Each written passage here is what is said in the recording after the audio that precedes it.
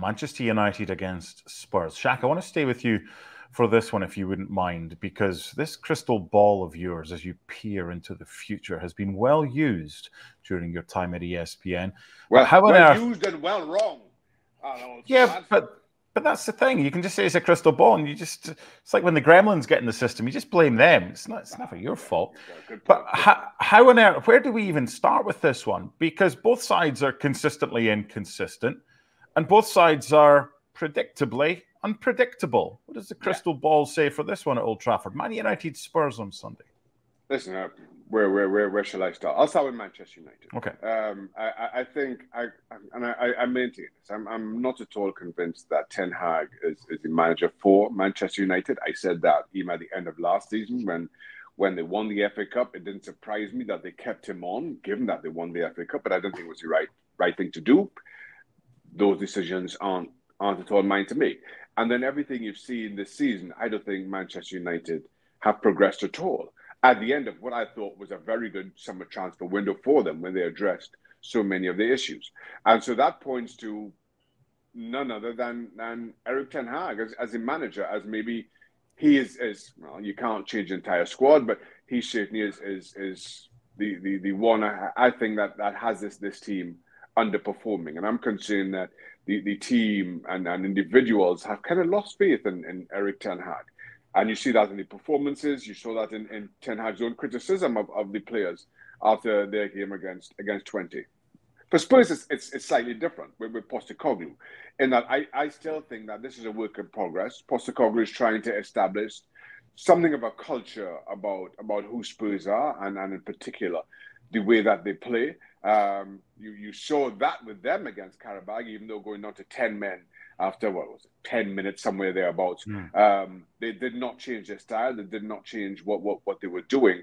And while, yes, that may have harnessed some pain during the course of the season, I think Postecoglou is thinking of this a little bit more long-term. And I think the players are buying into it. Also against Karabakh, you saw Solanke with an assist. You saw Johnson with a goal, and kind of given really the criticisms around those two over the last 3 or 4 weeks. It's good to see them continuing with their own contributions. So for me, Spurs are trending slightly upward, while Manchester United are trending slightly downward. So I'm leaning Spurs, even though this game is at Old Trafford. Okay, change your mind on Saturday and change it again on Sunday, and one of them is probably going to be right, because you've done that before and it worked. LME, on Wednesday, we spoke about Man United's worries and woes and ineptitude in front of goal. So without revisiting that, it's still available on YouTube if you want to see that. There are 5 games, 5 goals scored, 5 goals against. However, Højlund's now back from injury, but as yet he has not shared the pitch alongside Joshua Zirkzee because he's replaced him twice. Erik ten Hag, we've seen, kind of prefers that one striker with 3 in behind. Is there a way that he might play both Zirkzee and Højlund in attack and go potentially a 4-4-2 or a 3-5-2 against Spurs on Sunday? I mean, I think it's a good question, because at this point, you know, as we alluded to, as you mentioned a few days ago, and Shaka talked about Manchester United, Erik ten Hag needs to really now come out with anything that he can out of his strategy book now, because things are not working, right? They created 15 chances against Crystal Palace, scored 0, right? Marcus Rashford, 13 goals in 60 appearances. You know, even though he likes to play against Tottenham, he scores a few goals against them.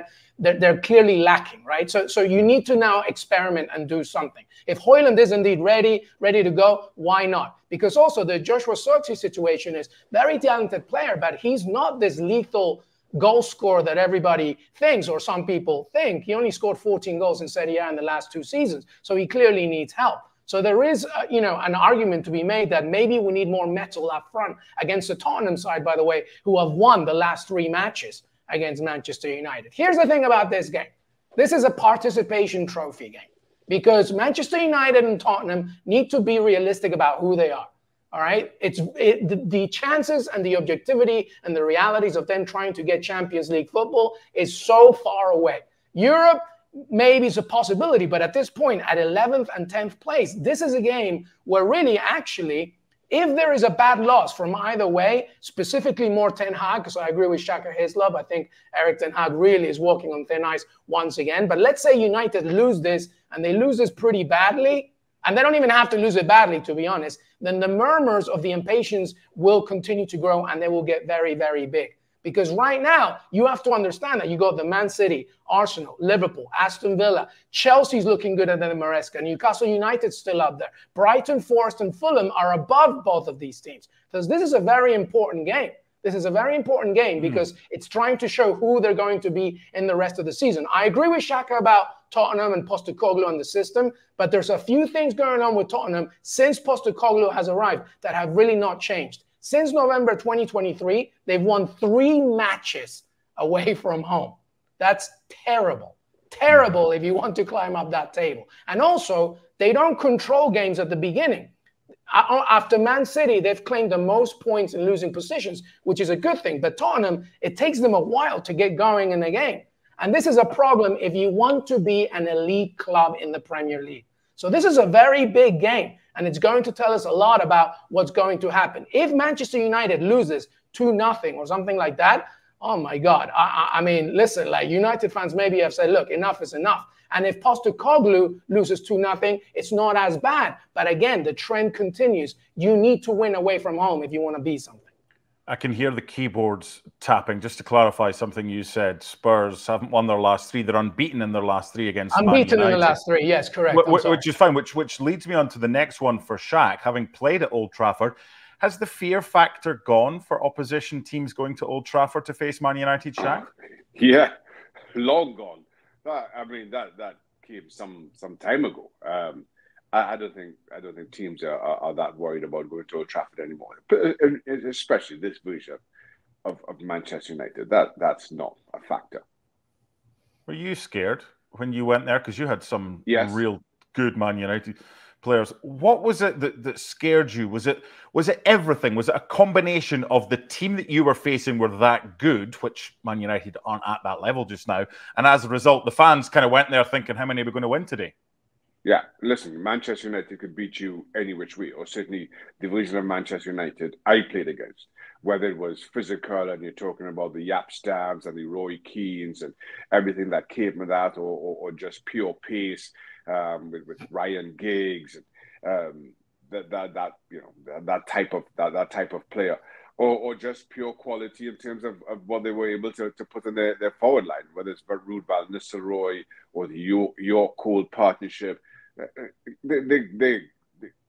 How do you counter that? What kind of game plan do you come up with that? And they made it look easy, and they knew they were good.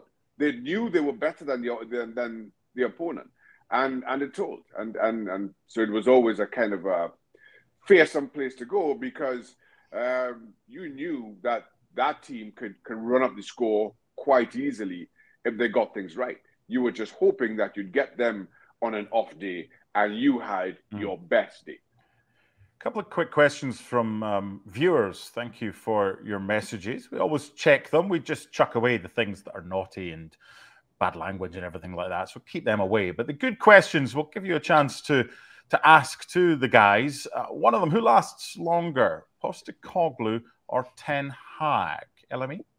Postecoglou, because of what Shaka said earlier. I think, yes, there is an emergency and an urgency for Tottenham to keep going, but they are in the Europa League. You know, there is signs of what they want to be under Postecoglou, and I think that there is a little bit of a more patient stance with the Australian Greek manager. Ten Hag, we've been here before. Like Shaka said it, like he thought he was gone in the summer. Like, and again, like, against FC20, they drew at Old Trafford. Like, that's, Shaka keeps talking about, like, when he played them nights, and totally agree with him. Like, United were a different animal. Now, not so much. And part of it, yes, is what's happening behind the scenes. But Erik Ten Hag really needs to get things going. I think Postecoglou stays longer just because of the objectives for both. But it's a very important game and a very important season for sure. And another question, Shaq, who's more likely to get Champions League football, if any of them? It's 10th against 11th right now, Man United or Spurs? I don't see either of the two getting Champions League football.